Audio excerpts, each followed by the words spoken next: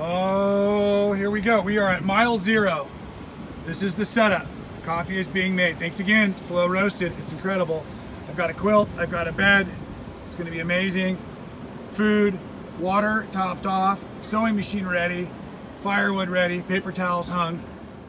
It's going to be an amazing adventure. Today is the first day. I've got about 3.5 hours on the road. Tonight, I will most likely be sleeping indoors at a friend's house. Okay, so your first clue, if you're following along on the big road trip where we're going to be making a quilt out of the camping Sequoia, I went through my little black book, which I keep organized alphabetically.